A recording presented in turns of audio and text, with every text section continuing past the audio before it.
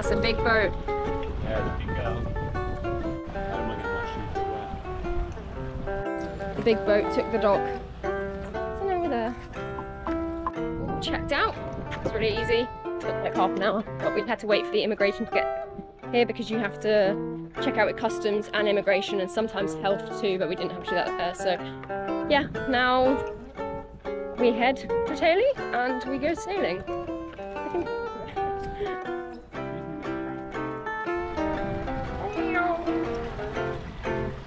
For those who have joined our story here, hi, we're Becka and Zach. We bought our boat Tay-Lee last March after saving for years, and after 6 months of figuring it all out in the UK, we ditched the lines and really started the adventure. So come along with us for the highs, the lows, and absolutely everything in between, because we're not just doing it, we're bloody doing it.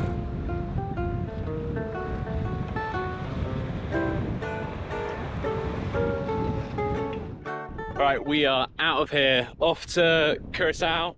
Bonaire has been wicked, so thank you, Bonaire.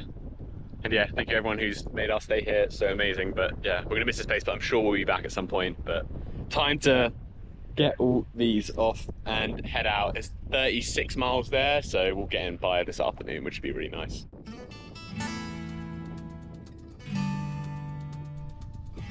Okay, we're off.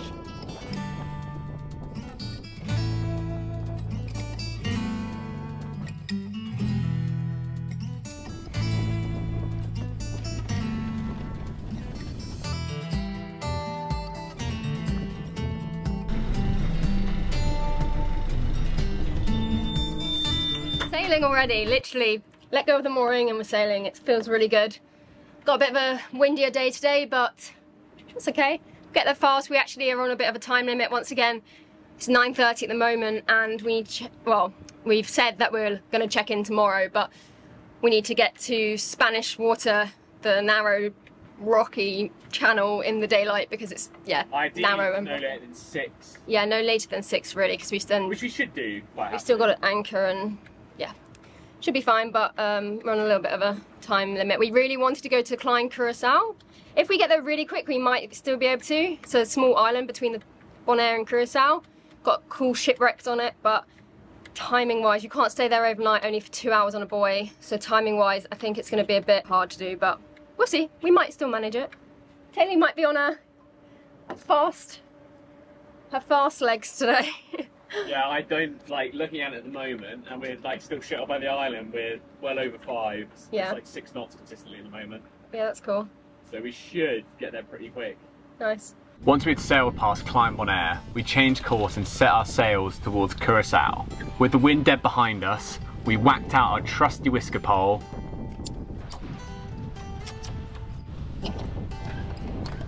before performing the art that is jibing the head sail through the 1-foot gap between our new dual forestays. Right, can you pay that out to me in a sec? Okay, yeah, pay. Let it go completely.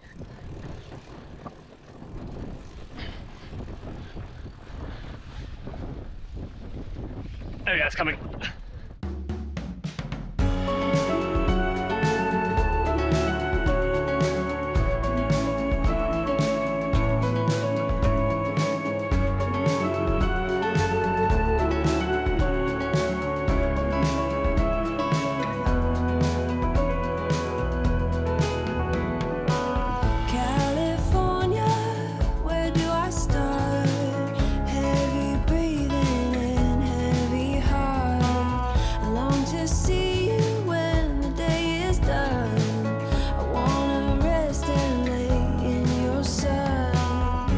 Having a very fun sail. Got the music on.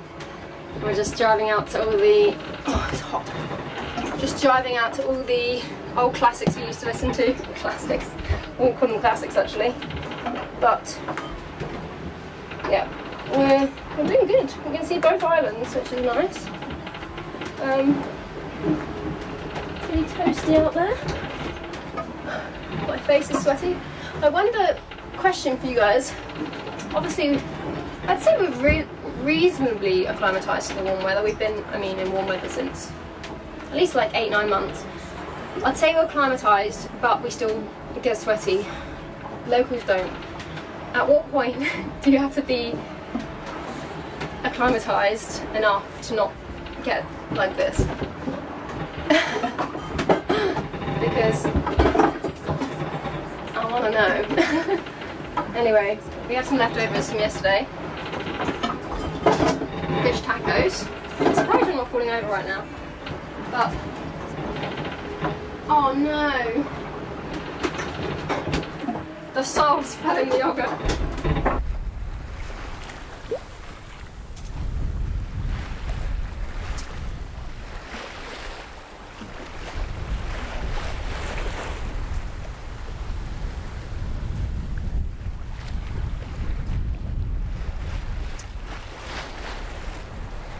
We were advised to contact the Spanish Water Coast Guard before arriving to the island, as they were meant to advise us where to anchor.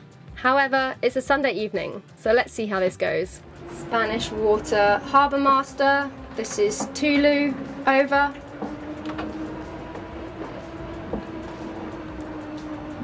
Maybe there's no one in the office, it's a Sunday afternoon. Spanish Water Harbour Master, this is sailing vessel Tulu, over. Okay, I've done it 3 times, so not flying. Right, we'll pull them over in there. If we don't get a response, we'll just anchor everyone.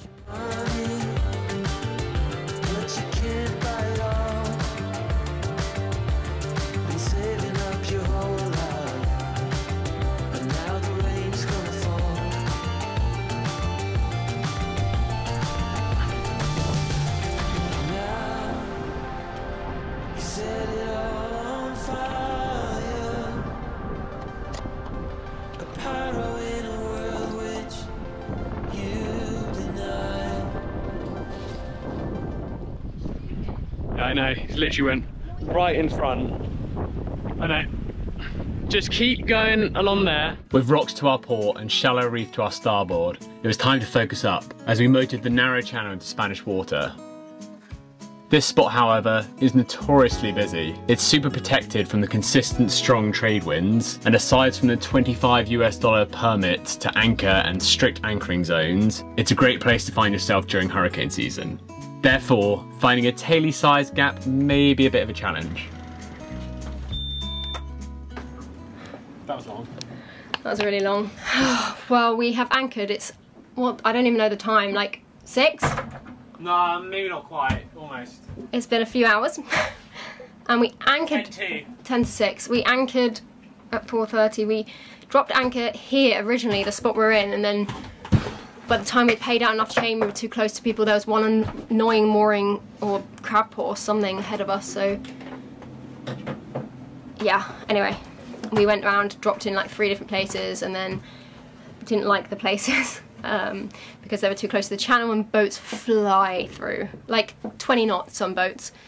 And then we went in another spot, but by the time the channel was so narrow, by the time we dropped the anchor and paid back the amount of chain we wanted for the higher winds, we were near the rocks. So anyway, we've come back to the space and we've dropped by a mooring. I don't know if it's a mooring, it's some kind of ball. It doesn't look like it has anything on it. I don't know, I don't care.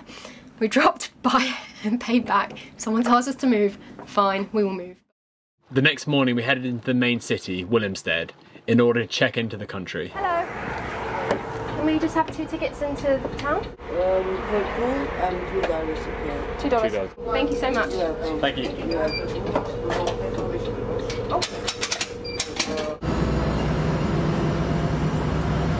So we made it into the city. Now we're just going to try and find immigration, customs and port authority. Not the easiest thing in the world. Definitely not, but it looks pretty. We just were saying on the bus how it seems like this place has a bit of an identity crisis. It's Dutch, South American. South American and American and Caribbean.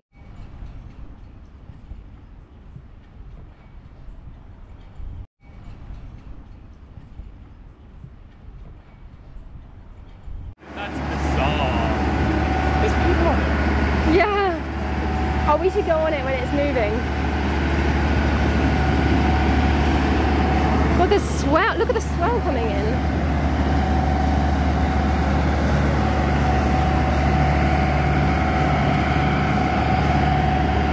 That's cool. There's literally a moving bridge But instead of lifting up and down like in the UK, it's on a motor. You're stopping, it's going to come back now. And the people are on it. It's driven by motors though, which is super weird. Yeah. It's literally just big props there. There's so much swell. I don't know if you can see on camera, but there's so much swell coming in. You can see the whole bridge moving. It's all on pontoon. Waves like coming into this channel. No wonder they say it's not suitable for smaller yachts.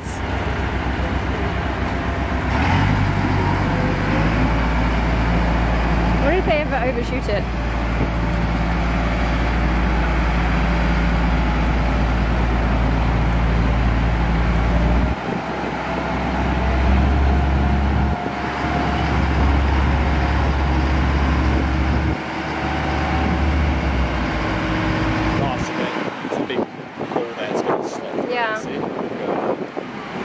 But you have to get it pretty lined up. If the swell, fair enough.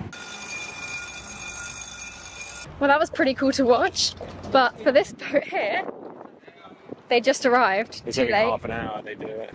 But people actually get stuck on the bridge as well, because there's a gate on the other side that closes. Oh, so you have to just wait. And obviously there's a gap when it opens, isn't there? Yeah. You just get stuck on the bridge. Yeah, they're giving up. Maybe they're going to Spanish water now instead. After marvelling at the bridge for far too long, we went to actually check in. For reference, this is the immigration office. This is customs. This is the anchor permit place. You have to go from immigration to customs, then to get your anchor permit. Convenient, not. This is all very strange. We just have to show our passports to a woman that's through a barrier. So what are the chances? Immigration there has conveniently moved to the other side of the river 2 weeks ago. So we got there and the harbour master was there, asked for a permit. Have you checked in? No. Hey, go back to the side, check in, come back here. Everywhere online though it says you've got to come here first. Everywhere says don't mess up, go here first, then there, then here. Oh well.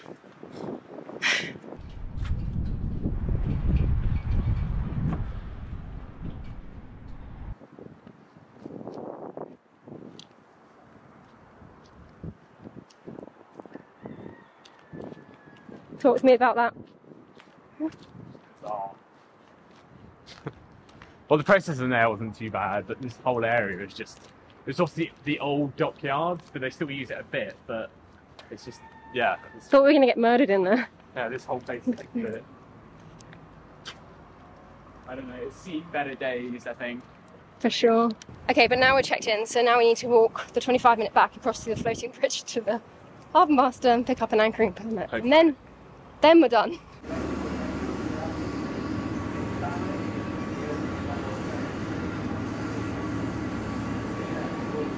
Whew. I look a bit windswept and soaked, but we just got back. It was a, I don't know, 20-30 minute drive in a minibus. It ended up being like $2 each. It was so cheap. The bus was $1 each for the way there, and the minibus, it was pretty much a taxi because it was just us and one other woman who hopped out pretty early. So yeah, we're all checked in. They all getting up? No.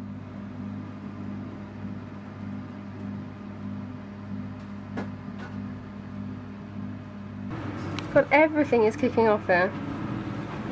We have been in Curacao for a few days now and hadn't really seen anything yet, except for the anchorage and the check-in process. So it's time to walk the 15 minutes to the fort which looked over the anchorage.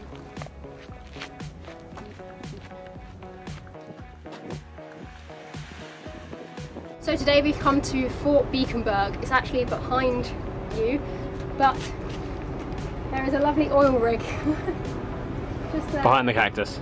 And the cactus. So yeah, it's about 3 PM, but it's about 34 degrees. It's roasting today, but yeah, looking forward to wandering around the fort. It was about time to get off the boat. How does it smell in there, Zach? It smells like piss. I thought you were going to say it some other way. Zach, I know you're going to jump out at me. I know you were going to. Smells like, oh my god, there's a ladder. Really? Alright. Oh god, it smells really bad. It does. Oh god, now you're going to touch the ladder where people are patrolling that stuff. So I'm going to hold the sides and stuff.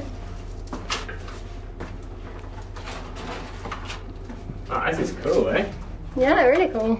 This is Fort Beaconberg, named after Nicholas van Beek, the governor of the town's defence between 1701 and 1704. This structure fought off many pirate attacks, as well as many French and English troops who came a-knocking.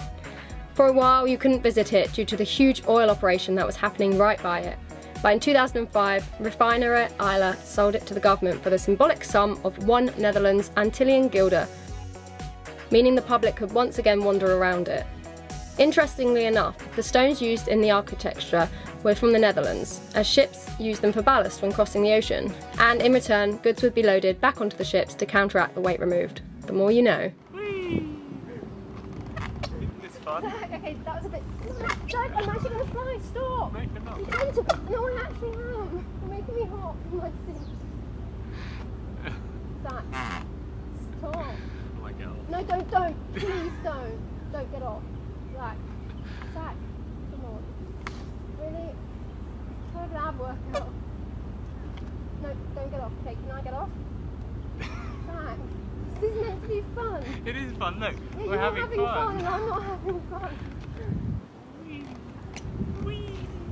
So this morning it's 7:30 in the morning and we're at the bus stop. Today we're going to take 2 buses to the north.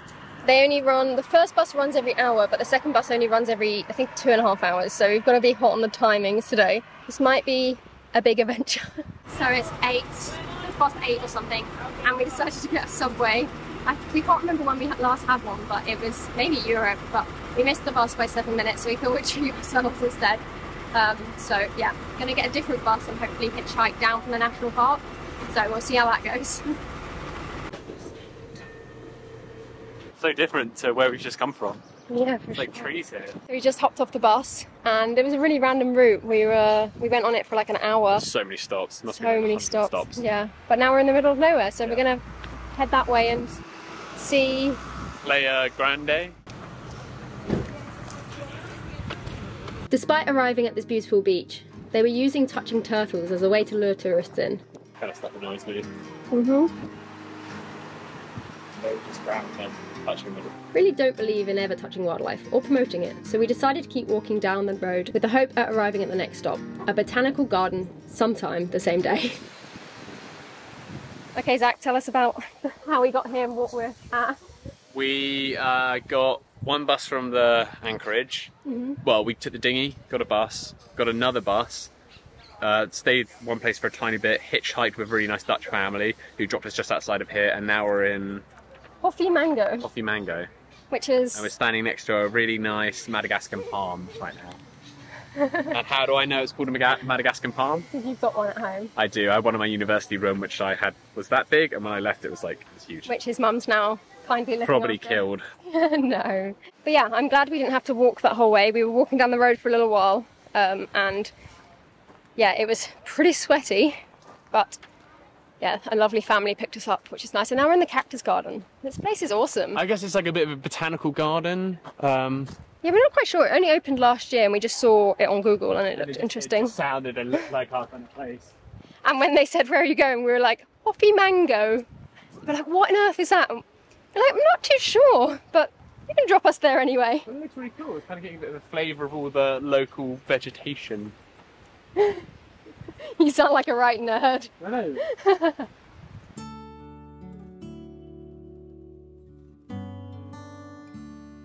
I care about you, Becca. Thanks, Zach. You're funny. This is quite simply a hidden gem in the middle of Curacao.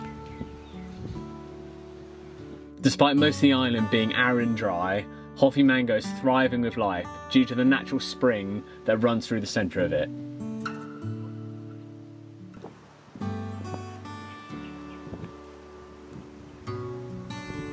Not only is it home to the only sugar mill in the Caribbean, but also the only mango trees in the ABC Islands.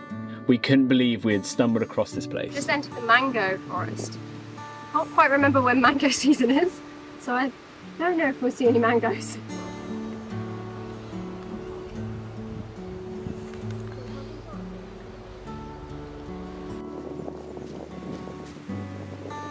We found some Unripe mangoes. Very unripe. What have we just got to? the poison garden. Apparently there's loads of manchineel trees here, which we've talked about in previous videos. But here they call them the devil's apples. But we've actually met people on a boat who've eaten these apples before and they ended up in hospital, basically. So don't eat them. And they were idiots for doing it. Yeah, nice enough guys, but don't eat apples here in the Caribbean. No. Yeah, you can eat apples from a supermarket, but not just ones that you find growing out in the forest, because they're probably manchineel apples. Which can kill you. Yeah. We hiked to the top of the hill on site to see the Man de Dios, or Hands of God statue. It gave a great view over Mount Cristobal, which is the 375-metre high hill, or as the locals call it, mountain, making it the highest point of Curacao. These, which is... What are they called? Lady Mango, and it's authentic Antillean crusty mango ice, and it's using mangoes from the mango forest here. So yeah, should we give it a go? Yeah, and that's coconut on top. It looks like caramelized coconut. Oh my, that's amazing. Good decision by Zach. It's by you. No, to come here. That's one of the best things I've tasted in the Caribbean. That's so good. We've never had one of these before.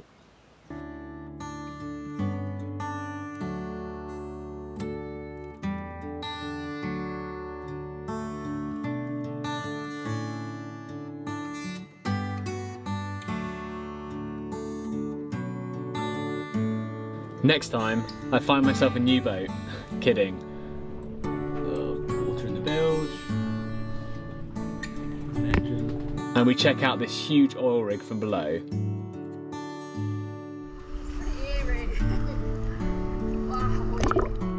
Till then.